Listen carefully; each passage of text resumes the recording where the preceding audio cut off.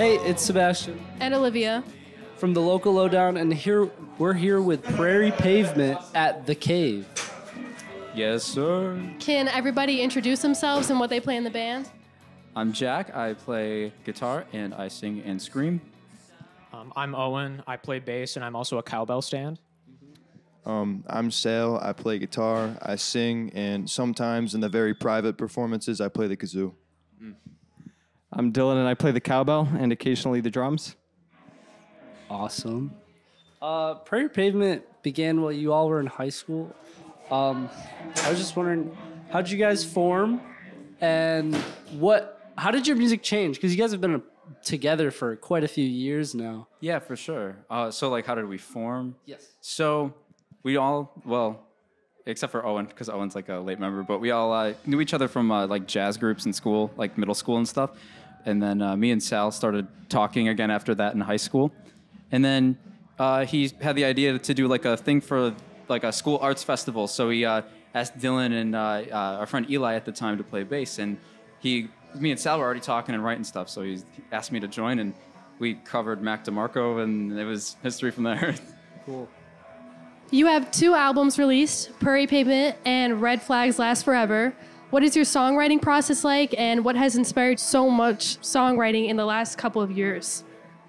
I don't know if I heard that question all the way through, but I heard the first part about the songwriting process. So, I mean, it's kind of different depending on who comes up with the original idea. I mean, for me personally, I like to kind of get a decent demo going, and then I will bring it to everybody else and teach the parts. I mean, sometimes other people do that, but I mean that's what works the best for me. I know that. Is it all right if I speak for you for a second, unless you want to? Well, Jack will write a lovely song and record a lovely acoustic and vocal demo, and then we will work it around and makes little touches until it is good. And then what was the second part of that? How do you stay motivated? How do I stay motivated? Writing so many songs, being together for... Sometimes I'm not motivated, but I found that things that... I would say things that frustrate me, or things that make me happy, or things that make me sad, or just anything that evokes any sort of emotion, I guess. I don't know if anybody else That's wants. important. Staying motivated. My advice to a songwriter that is not motivated is listen to a bunch of records that you don't normally listen to, and then you're going to be like, whoa, all this is out there. Because if you're focusing on one genre, you're not going to... If you're focusing on one genre, you're bound to get some sort of block. So if you listen to yacht rock or something, That's a yacht good rock advice. rock opera or something, I don't know. Yeah. Well, and then I also do some more recording and engineering stuff on my own. So I'm not as much of a lyricist, but a lot of my musical ideas and things just come out of kind of exercising those skills and trying out different recording techniques and all that. And that's kind of ended up with a lot of pretty cool ideas and stuff. So hopefully we'll be hearing some of that at some point. You guys joined Bughouse Collective in October alongside many other local artists. What is it like being a part of the collective? So it's very fresh now, but there are a lot of really cool bands and artists on there. Some of which we've already played with, and we really enjoy, and they're really talented people. And there's also printing and art stuff, and a whole recording studio and record label involved in it. So I think it's definitely gonna end up giving us a lot of opportunities to meet cool people and work with cool people, and that's already been happening. So Did you guys have any connection, or did they kind of just cold? Well, I'll let Jack elaborate. So I saw Reese Daniels, who I love. Reese Daniels.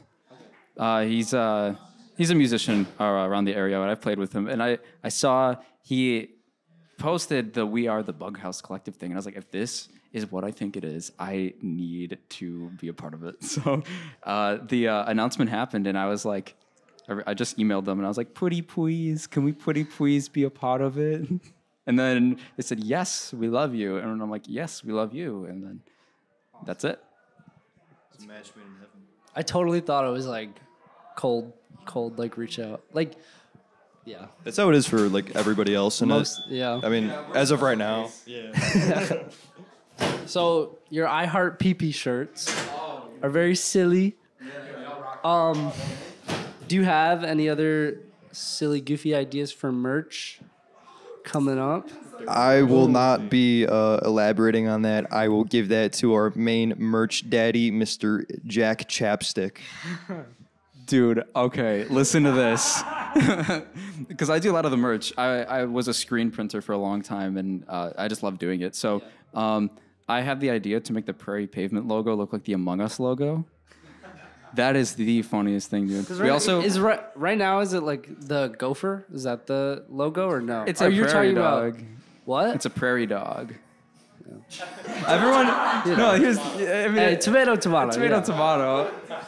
But it's a little thing in a hole. Yeah, okay? dude. So that makes much more sense. Yeah, that's smarter. So more on brand. We have a sticker idea coming very soon that's Cersei, but because it sounds like Burt's Bees, so it's on like a thing of chapstick. So it's like Cersei's, and then it's a chapstick.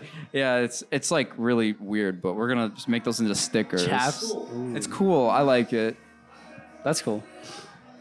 Are there any upcoming releases, shows, or merch we should be looking out for? Our next show is December 23rd at Mohawk Place. Please, please, please, please come. As for releases, we're getting in the holiday spirit, and we will be releasing, hopefully, some songs that are festive very soon. Very soon. Please listen. Good Please. to know. Holiday songs. Mariah Carey cover, possibly. Something original. Yeah. Maybe you just gotta find out. We'll see. Well, thank you for joining us. It's been Sebastian. And Olivia. We'll catch you in the next interview. There's a friend cut in half the photograph. We'll never see you again or for a while. That's the sadness of your smile.